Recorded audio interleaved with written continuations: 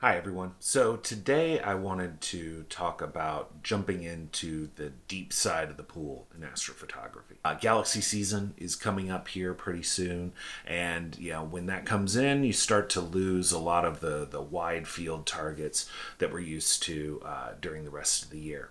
And so this year I wanted to kind of move into something that would let me look deeper at those kind of close-in targets. Like many people in this hobby, I started off doing visual astronomy, and I started by getting a very big SCT scope that was great for looking at the moon and planets, but really wasn't a good fit for me for getting started with astrophotography.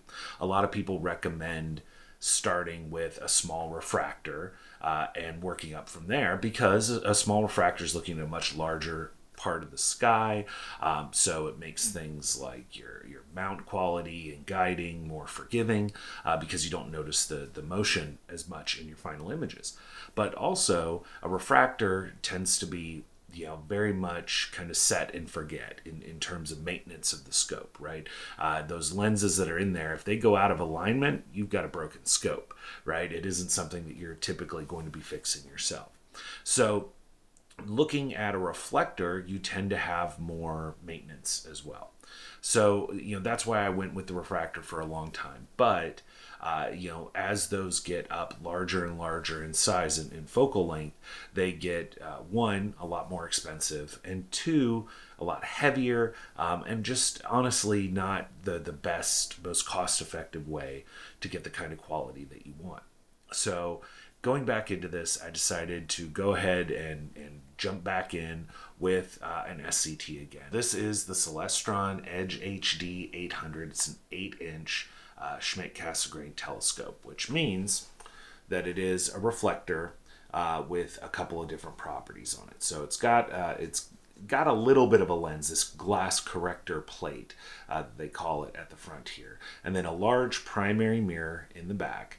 That then bounces light up to this secondary mirror here, which then bounces the light back to the end of the tube, where you hook in, your camera, your eyepiece, that kind of thing.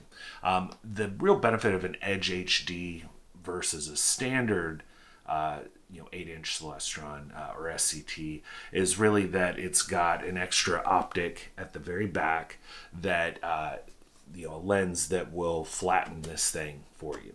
So that, combined with some of the other things they put in here to just make a better imaging piece of equipment, make this kind of a nice go-to for longer focal length astrophotography. With my refractor, I've got kind of a default focal length of about 500 millimeters. I can get it up to about 800 with an extender for it. But this guy runs at a focal length of 2,000 millimeters. So much more zoomed in than what I had before. And that's exactly what I'm looking for. However, it comes with a host of kind of challenges that you need to deal with. The first one is going to be your mount. So while this is honestly about the same weight, if not a little bit lighter than my refractor, because Takahashi refractor is kind of built like a tank, so it's pretty heavy for the size. There's actually a little bit more that goes on for having a mount with one of these versus one of those. The first one is that when you're zoomed in more, any errors in your mount become more noticeable. So you have to make sure that your mount is really going to be pretty solid.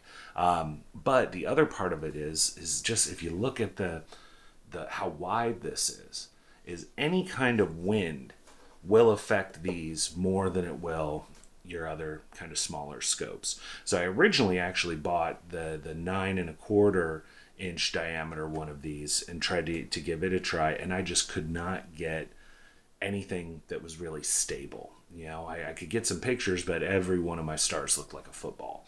And the big reason for that is that I had about 8 or 9 mile an hour winds kind of gusting around, and every little gust would shake this thing just a little bit. And my mount would bring it back, but it just couldn't hold it stable. So I ended up returning that one and going with the 8-inch instead to see if that would be better. And we'll take a look at the results of that here in a minute.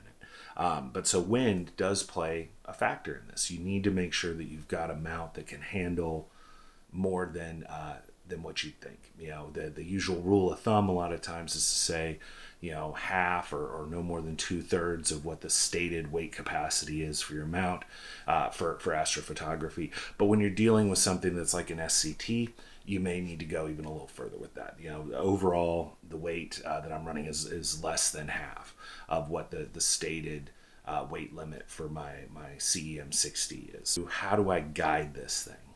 So with a normal refractor telescope, a lot of times the way that we all start off is we have a small guide scope, which is essentially a finder scope that you can put a camera on the back of, that's piggybacking on top of this, right? And it's going to watch a star while this is imaging, and it'll keep everything in line. And in general, that works really well, especially for shorter focal length. But when you get to longer focal length, a lot of times that kind of setup doesn't work as well. And there's a few reasons for that. The first one is that when you are looking at a small guide scope, when you're on a refractor, a lot of times the pixel resolution, the scale that you're looking at in those two cameras is going to be pretty close. You're going to have your, you know, because maybe you've got a 50 millimeter or 60 millimeter guide scope and then a 100 millimeter main scope, and those two things are pretty close to each other overall, and the focal length may only be off by 100 or 200. But when you move to this, putting that same kind of scope on top here, I'm going from that 60 millimeter guide scope might have a focal length of 300. This one has a focal length of 2000. And that order of magnitude kind of difference just makes it very difficult for, even though the guide scope may think that it's holding pretty well, it may not be good enough for how zoomed in you are. The other part of it is something called flexure. And that's really where you'll have this, you know, the guide scope and the main scope moving at slightly different rates. That doesn't typically happen with your refractors as much, you know, especially if you have a good set of rings on. But with a reflector, especially an SCT, it can become a real problem because that primary mirror in the back, the mirror is actually movable, right? That's how you focus with it by default. And so when you're moving, when the scope's moving throughout the night, right, and especially when it's passing near the meridian, gravity might slightly move that mirror. Doesn't mean things are getting out of focus per se, but it may just tilt the angle, which changes where things are showing up just a little bit. And if you're guiding with a top scope, it's not going to see that same movement, and therefore your images may start to streak one way or another. So those problems together are one of the things that made it very difficult for me when I was first working with one of these back in the day. So let's take a look at what I'm using to solve that guiding problem here. So this is an off-axis guider. This is designed to solve those problems of tracking when you're dealing with something like a large SCT. So essentially what you're looking at is a guide scope combined with your main camera that all hooks in to the back of the telescope. So how does this work? So with an off-axis guider, you start by having it connected straight into the back of your scope like you would a focal reducer or spacer rings or whatever. You have it hooked in there, and then when the light is coming through here, there's actually a small prism that is grabbing some of that light as it comes in. So if your light is coming through this way, the prism grabs it and shoots it straight up. So that's where you have your guide camera placed. Now, if you notice, the prism isn't directly in the center, right? It's up off to the side here. So the idea is I only need this part for the imaging sensor on the camera. So this is light that's actually being unused at this point in time. So kind of do some spacing to adjust that so that it isn't dipping in and creating a shadow on your camera. And then it comes up to your guide camera here. So what is the big benefit of this? Well, the benefit is that once you have this all together, it's one piece. So first of all, flexure is, you know, mostly gone, right? There aren't different pieces here that are going to bend at different rates. They're all one part, but it's also one light path. So as I mentioned before, that mirror kind of moving and flopping around, if anything changes in that mirror path, the stars that are seen in this one and the stars that are seen in this one are coming off of that same mirror. So anything that happens there should be noticed here. This can correct out as your mirror may be changing or moving slightly throughout the night, so your guiding stays good there. The other part is when I was talking about the difference in pixel scale, that resolution that you're getting when you're using a small guide scope on top of a bigger main scope. Well, that also goes away here too, because once again, you're using the same light, the same bounce off the mirror. So the stars in this one and the stars in this one are at the same magnification, right? Sensors may be different in terms of pixels and whatnot, but roughly you're at the same magnification level. So as long as this guy can find a star in here, it should move at about the same amount based on the zoom in factor as what it's moving in the main camera. So much easier for this to stay locked on. Now, this is something that tends to scare a lot of people. I know it scared me early on, and with some good reason. It takes a little bit of setup and a little bit of learning to figure out how to make all this work. Mainly because in order to make this thing and this thing work well, they have to both focus at the same time, right? So what you're looking at is you're focusing your scope, just in one spot here, and it's got to bring both this camera and this camera into pretty close to the same focus at the same time. So when you have your light coming in, essentially if you need, let's say it's 130 millimeters from the back of the scope to get to good focus, then you want this sensor at 136 millimeters and you want this at 136 millimeters. And in the middle there is that right angle of the prism. So that can sound like a lot of math, but it really isn't too bad. Most of the scopes that you get come with a sheet on what their back focus requirement is. And then a lot of the various off-axis guiders have instruction sheets for hitting the common back focus amounts. In this case, this is the Celestron Deluxe off-axis guider. I got this one because it was really designed with these EdgeHD scopes in mind.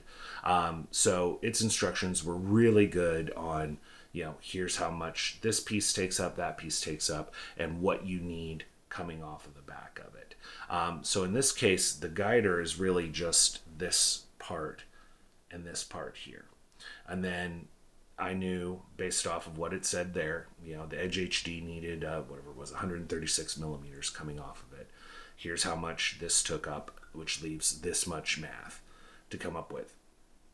The camera has 6.5 millimeters of back focus. I can look that up just by looking the camera up and searching for back focus in its specification sheet that's normally on all the various retailer sites you would buy it from. And then I need to know how wide the filter wheel is. Once again, specification sheet just by looking it back up on either the main vendor website or wherever you bought it from. And then, so take those numbers out, take these numbers out, that leaves X amount of space needed for the main camera. That's where you then go get your spacers. So, this thing came with several spacers that the off-axis guider did, so I was able to make it work pretty much with what came with it there. So then I can put this in and make sure this focuses. That's kind of the first step. Once the primary camera is focused, fantastic. Let's now try to get this guy focused. So when you're focusing this one, once you've already focused the main camera, you don't touch the focus on your scope, right? Because now I have one camera focus. So now it's all about where's the spacing on this camera? Is it too high, too low, whatever? So first of all, the Celestron off-axis guider comes with a little helical focuser here, which is nice. It'll let you build up, it'll let you kind of fine-tune it a little bit, but it doesn't have a whole lot of travel. So it's not really going to be like your primary focuser where you're going a long way around.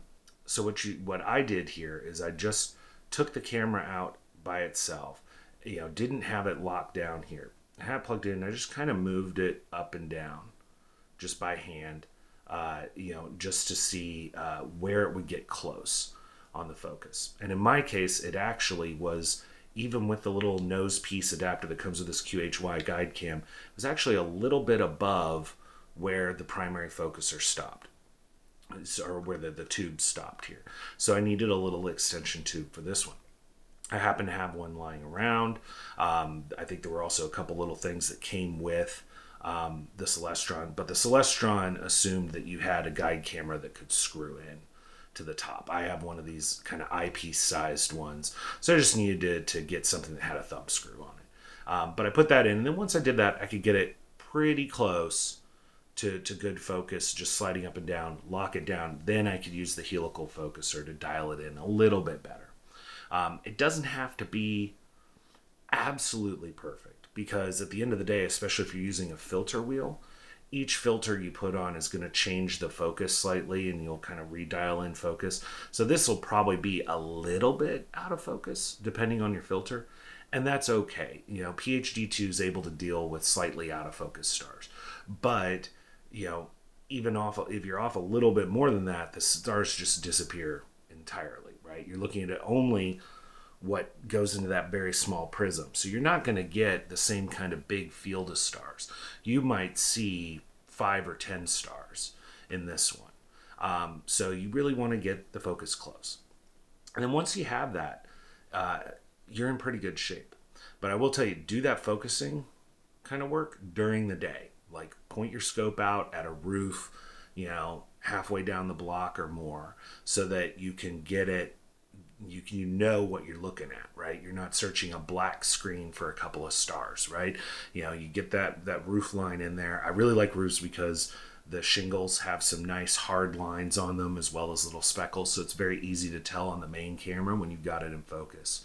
And then when you go to the guide camera, you know what you should be seeing. Based off of what you're seeing in that main camera, you should be seeing something very similar in the guide camera. So it's very easy to kind of get those dialed in. And then once they're dialed in, you don't touch it, right? You now have your spacing right. You're not going to have to focus this thing every night. It's in good shape here. So then all you got to do is put the whole assembly on the back of your scope. Now with most of these off-axis guiders, they have a removable couple of pieces. So like in this case, this is a little screw-on tube, screws onto the back of the scope, and then literally this just slips on. You tighten these screws down, and now you're on. So very easy to remove the whole thing off of the back of the imaging train. Similarly, there's the same kind of 3 screws on the back that I can remove from the back here. I wouldn't say you're typically removing them so much as it is if you loosen one, you can adjust your rotation. Now, you're probably not going to adjust the back part of the rotation with this on here, because you want this kind of not in the way of your main sensor. But same kind of thing here. You loosen up one screw, and then you can turn the whole assembly. And that can be really nice to get your framing just right, and things like that. But once you have it, and it's in pretty good shape from there. So that's what I've set up to try to jump into the deep end of the pool here and get some higher focal length astrophotography going. It took a little bit to kind of recalibrate PhD2, rerun the guiding assistant to make sure that it was working at its best settings for this particular focal length. And then once I had it together, I did a few test shots on a particular target at the very beginning, just as a first light target to make sure things were working. And then I did a longer actual imaging run that first night on a Galaxy, so that I could see if I had things actually working for doing real deeper sky imaging. So let's go ahead and take a look at how all this turned out once I had it all out under the stars. All right, so here we are on the computer now to take a look at what things look like once I got everything up and running. So it was a little bit of a challenge to get all the guiding kind of reset up and everything, get the focus right. But once I had it, everything went relatively smoothly. So I was very happy with the results overall. I still have not done things like get a motorized focuser or anything like that. So I was just using a batten-off mask and some of the focusing tools and things like Sharp Cab to get my focus in right. But really to start off with, I wanted to show you, one of the images I took with my old scope. I say old scope, but with my wide field scope.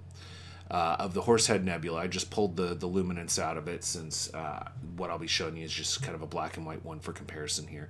But this is the Horsehead Nebula kind of area here, and like I said, this a refractor, especially something white field, is great for these kinds of shots, right? You can get some very nice fields of view. But if I wanted to look at the horse head itself, and this is after processing, this is a fully processed image for me. This is what I'm getting to if I really wanted to look at the horse head itself, right? So that zoomed in field of view is tough. And so my first light image was going and seeing, kind of what things would look like on kind of the tighter in view for the horse head. And this is what I ended up with here. So trying to put these a little bit on apples to apples. If I zoom in till they're about the same here, just look at that level of detail difference, right? First of all, my stars are much, much smaller because I'm not having to zoom in on things that were bloated out. But, just all of this detail in here that I was able to get now with that zoomed in, that higher focal length, right? And I have not processed this one out. This is just kind of the stack of about 15 5-minute images. So 5 minutes in guiding and coming down looking at my stars, I can tell I got a little bit of a divot at the top. The 5 minutes might have been pushing it. I might have started to get some trailing in there. But overall, a very successful test for the first light here. So after doing the first light test, I also wanted to try a real target, for the night. And so what I went with here was I went over to a galaxy. So I went looking for a galaxy that would fit well in the field of view, that was kind of in that realm of what I was looking to get the scope for, something that was relatively small, but had a lot of detail in it and that I could see, hopefully from the backyard here. So I went with the Sunflower Galaxy. So here's just the luminance that I took of that. I took L, R, G, and B on it in one evening here for a total of about 5 hours, about 4.5 hours across all the filters. And boy, I'm just super happy with how well the luminance turned out overall, right? Especially given that, my backyard is fairly light polluted. I really got a lot out of this. And this is just barely cropped in, just doing the edges here. So you can really see how this big field of, or this more zoomed in field of view can really bring out some of these targets. I spent a lot of time imaging the Sunflower Galaxy last year without a lot of great result. It just seemed too small, and I really wasn't getting everything that I was looking to get out of it. And so, after combining this and working with it on RGB and really trying not to overstretch it more than anything else for a first night kind of look, this was my final on the RGB for the Sunflower Galaxy, and I'm just really happy with how all this turned out. I certainly could get better, with either longer time on it or maybe tweaking settings and things like that. But for a first night out on it, I really kind of couldn't be happier with the results of this here. Overall, the stars are pretty round.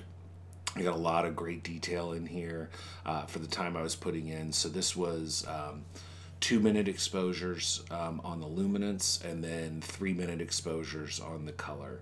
I think I could probably play around with that to get less time on the color, but maybe boost the gain or something like that, so I could still get good color data without spending as much time on it. But just overall, coming in here on the detail, really got some good detail out of this. This did get a lot of help from deconvolution. I think overall I was my stars were a little bit more bloated. I could probably get a little bit tighter on some of the things like my focus, especially since this was all kind of manual focused early on in the night, and then I just let it run. So I'm sure my focus shifted a bit throughout the evening, that kind of thing.